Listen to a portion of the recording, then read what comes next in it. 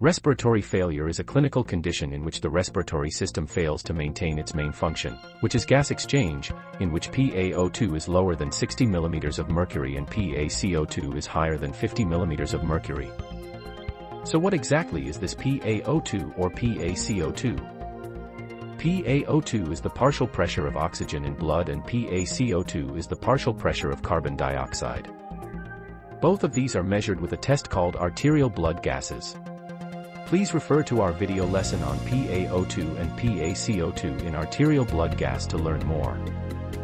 Here we will discuss respiratory failure, its etiology, pathophysiology, classification, diagnostic approach, prognosis, and treatment option, overall everything. So let's start with the classification. Respiratory failure is classified according to blood gases abnormalities into type 1 and type 2. Type 1 is hypoxemic and type 2 is hypercapnic. Hypoxemic means the PaO2 in arterial blood is less than 60 mmHg and hypercapnic refers to PaCO2 of more than 50 mmHg. There are also two more types. Type 3, perioperative. This is generally a subset of type 1 failure but is sometimes considered separately because it is so common. Type 4, it's due to shock, which is secondary to cardiovascular instability. Classification on the basis of onset is done based on course and duration, into acute, chronic, and acute on top of chronic respiratory failure. We will learn each of the types in separate videos. For now, let's understand the etiology of respiratory failure. Respiratory failure occurs due to either a pulmonary or extrapulmonary cause. Alveolar abnormalities that cause type 1, hypoxemic, respiratory failure, such as pulmonary edema and severe pneumonia. Exacerbation of chronic obstructive pulmonary disease and acute severe bronchial asthma seen in type 2 respiratory failure are examples of upper and lower airway obstruction.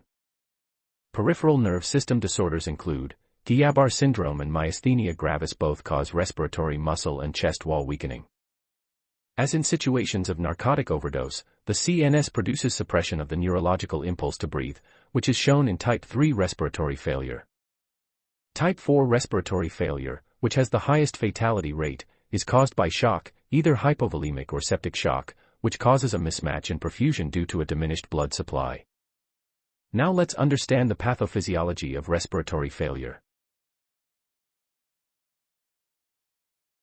There are three main mechanisms of respiratory failure we need to look for. First, hypoventilation, then VP mismatch or ventilation-perfusion mismatch, and last but not least, shunt. We will discuss each of these here. Hypoventilation, which is caused by drug-induced CNS depression. Hyperventilation means breathing too slowly, which results in inadequate oxygen supply to the demands of the body. This commonly happens due to reduced respiratory drive. Next, the VP mismatch. The most common cause of hypoxemia is a VP mismatch. Hypoxemia is eliminated when 100% oxygen is administered. Ventilation-perfusion mismatch is a condition in which one or more areas of the lung receive oxygen but no blood flow, or they receive blood flow but no oxygen. Last, the shunt, a condition in which despite 100% oxygen inhalation, there is prolonged hypoxemia. When a shunt is present, deoxygenated blood, mixed venous blood, traverses the alveoli without being oxygenated, mixing with oxygenated blood that has passed through the vented alveoli, resulting in hypoxemia, as seen in pulmonary edema, pneumonia, and atelectasis. Now, how do we diagnose or evaluate acute respiratory failure? What investigation are necessary? Let's have a look.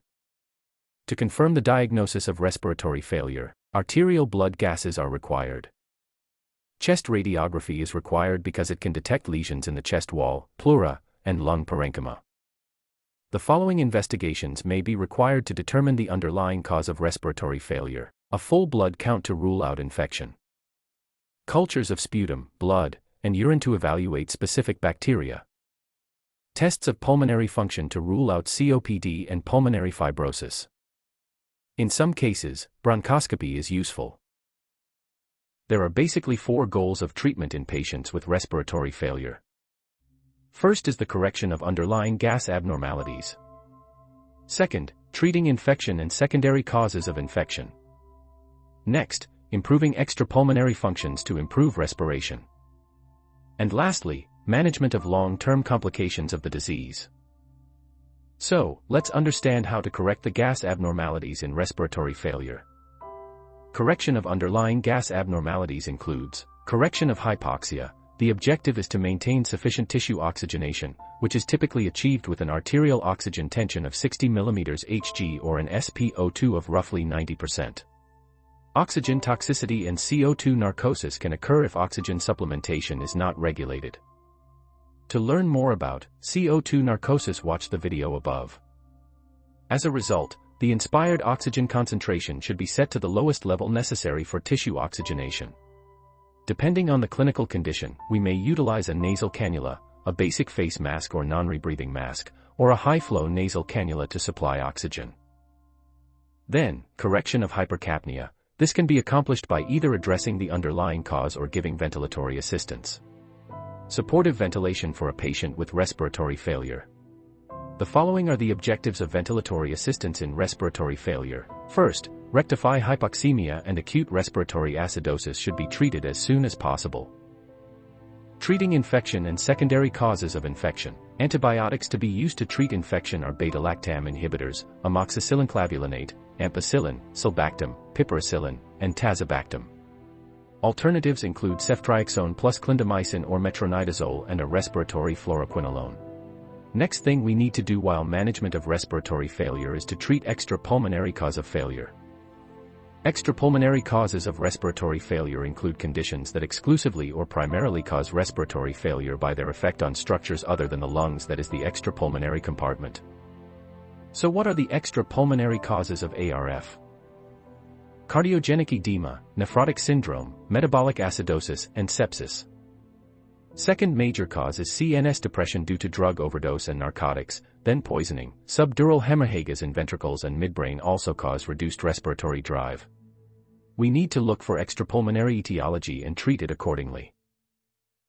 Lastly, long-term management of respiratory failure includes management of chronic obstructive pulmonary disease, management of pulmonary fibrosis and interstitial lung disease. Have you noticed that these all are chronic condition, which causes chronic respiratory failure, which can significantly reduce the quality of life? One of the major topics we need to discuss at last is ventilator support in patients with respiratory failure. The decision between invasive and non-invasive ventilatory support is based on the clinical circumstances, the severity of the disease, and whether it is acute or chronic. It also relies on what caused the problem in the first place. In cases of chronic obstructive pulmonary disease, COPD, exacerbation, cardiogenic pulmonary edema, and obesity hypoventilation syndrome, non-invasive ventilation is preferred if there are no absolute indications for invasive mechanical ventilation or intubations and if there are no contraindications. Supportive ventilation for a patient with respiratory failure. The following are the objectives of ventilatory assistance in respiratory failure. Rectify hypoxemia with acute respiratory acidosis should be treated as soon as possible. The following are some of the most common reasons for mechanical ventilation: respiratory arrest and apnea, tachypnea with a breathing rate of more than 30 breaths per minute, disturbance of consciousness or coma, muscle exhaustion in the lungs, instability of the heartbeat. Supplemental oxygen fails to raise PaO2 to 55 to 60 mmHg, and hypercapnia with a pH of less than 7.25 in the arterial blood. Don't worry if you didn't get the treatment part, because we are going to discuss each type of respiratory failure in next videos. Subscribe and hit the bell icon to get notification. Thanks for watching and keep learning. Thank you.